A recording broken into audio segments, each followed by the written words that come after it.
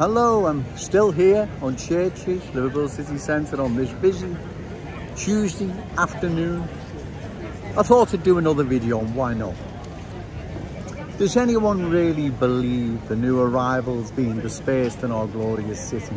Those who don't want to assimilate, want to dominate, right? That have got different values, ways, beliefs, standards, culture than ours. Don't want to embrace the Scouse fam, want us to embrace their fam. Does anyone really believe they sit there in front of the fire, thanking us Scousers for giving them opportunity in a future in our glorious city, and to repay that hospitality, let's say, we will make sure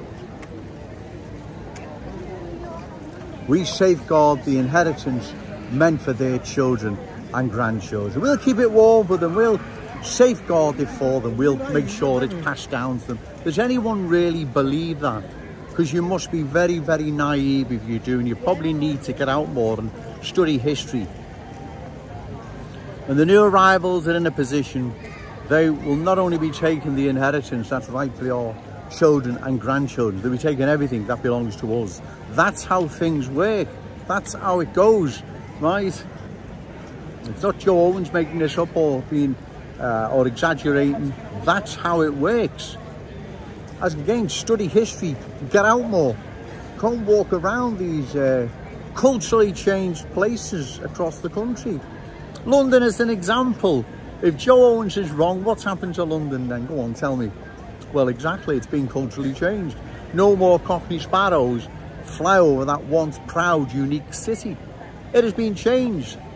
Cockneys now are a dying species. Do they still exist? I don't know, right? Do we want our Liverpool to go the same way? No, we don't. Our unique Scouseness is respected, it's known, it's liked the world over. In fact, it's so unique, you can't replace it. You can change it, but you can't replace it. Okay, sir. Brilliant, right? So you can change it, you can't replace it. We are so unique. There isn't anything unique more than Scousers, right? And what is happening to our glorious city, like I've said, it's been culturally changed. Too many new arrivals of different ways, beliefs, values, standards, culture are being dispersed in our city. They are not embracing the Scouse fam. They don't want to, right? They want to replace it with theirs, right? Getting rather busy now. So, like I've said in previous videos, the new arrivals, they are not sitting there in front of the fire in Kensington and Fairfield or wherever, Breck Road, and say, what a wonderful bunch of people those Scousers are. Or what a lovely bunch of people those Scousers are, right? To show our respect and thanks, we're going to safeguard their children's inheritance, their children and grandchildren's inheritance, and we're going to keep it warm and safe for them and pass it down to them. Does anyone really believe that's ever going to happen, right? It's never going to happen. The new arrivals being dispersed in our glorious city, right? Those that don't want to assimilate, those that want to dominate with different values, standards, culture, beliefs, right? They will replace our unique Scouse ways.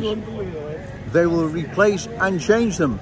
And like I've said before, once that happens, our unique Scouse character, traditions, cultural identity cannot be replaced.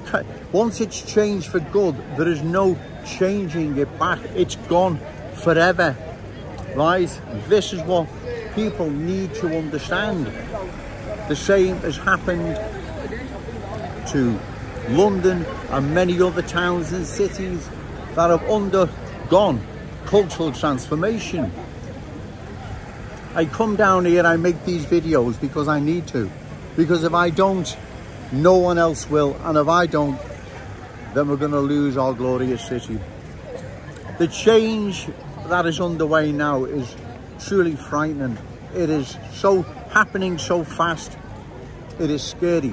It really is. It is frightening, right? Our city is being changed as I speak, as I make this video, it is being changed into something completely different. It's getting really busy now, ladies and gentlemen. I'll call time because sometimes it's difficult, as I say, negotiating in and out of people and trying to keep on track with what you're going to say.